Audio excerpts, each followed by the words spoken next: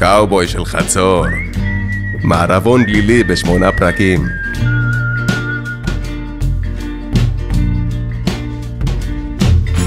בפרקים הקודמים גיבורנו התמודדו עם צרבת נעורים שעקבה אותם בלפחות 3 ימים. השבוע ממשיכים סרחיו ודורטמונד במסעם בחיפוש אחר פודיומים בחצור. תגיד דורטמונד, אם היית קולפן. מנובלים, עצרו, זה שוט. וואו, למה יש לך שקית קרוטונים ביד? מישהו יכול להיפגע מזה. פעם ראשונה שמישהו מאיים עליך בקרוטונים? עוד מילה אחת, אני אמלא את הראש שלך בלחם יבש. לא מוצאים חן בעיניי הטונים הגבוהים האלה. עוד מילה אחת, אני אמלא את הראש שלך בלחם יבש. מה אתה רוצה מאיתנו? מה אני רוצה? להכיר את אחותך. נו, היא בדיוק התחילה בעד אחד. ייקח לה לפחות יום שלם להגיע לפה. נראה לך שאני באמת רוצה להכיר אותה? אתה רוצה סתם עניין ללילה אחד? חבר שלך הוא לא התות הכי שדה בעץ, אה? הוא קצת מטושטש, תסלח לו. בדיוק מצאו לו שחלות בגרון. אתם מבזבזים לי את הזמן! למה, מה עוד יש לך היום? אני לא עם היומן, אבל זה לא משנה, תביאו לי את הכסף. אנחנו בלי הכסף עלינו. למה נראה לך שאני אאמין לך, ראש ביצה? אולי אם אני אשים את השטר הזה בכיס שלך זה ישכנע אותך. צ'ינג צ'ינג. אתה משרת אותי? אני לא, אבל יכול להיות שחבר שלי פה, בנג'מין פרנקלין, רוצה להציע לך משהו.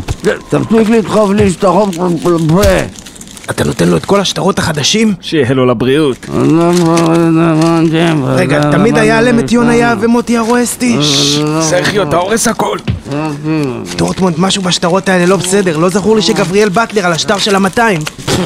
מה קורה פה? זה שטרות מזויפים. לא, מה פתאום? הנה, תסתכל לכיוון השמש ותראה שאתה לא מתעטש. בוא נראה. אני באמת לא מתעטש. אני בשוק.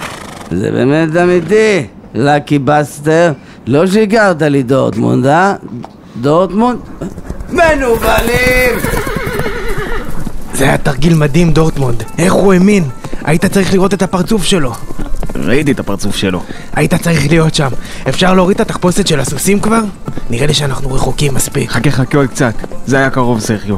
אנשיו של זקי שן טוחנת סוגרים עלינו, ואם לא נסדרז, זה יהיה הסוף. איך שניתקתי על עינייך לא חשבתי על המחר.